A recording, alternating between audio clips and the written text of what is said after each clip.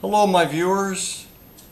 Ever wonder how you can treat your drain pan and condensate drain line and the condensate pump reservoir and things like that so that you don't get them all slined up and so they don't clog up on you?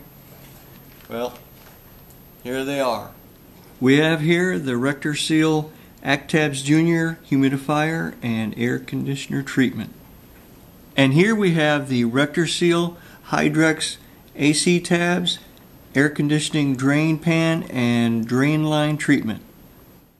Let's start with the RectorSeal Actabs Jr humidifier and air conditioner treatment. Have you ever looked on the inside of a condensate pump that has been untreated? You see that slime? That is actually a yeast that is made when the inside of condensate drain is untreated.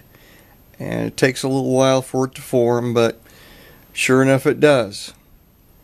Now, one way that you can prevent this from happening is by putting a few tablets of the Actabs Jr in there, right inside the reservoir, and that'll help.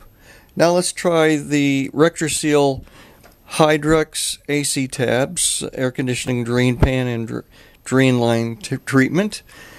That is very simple to use. All you have to do is use roughly 2 tablets per ton of air that your air conditioner is rated for. Just drop it right inside of the condensate pan on the inside of the air handler, and away you go.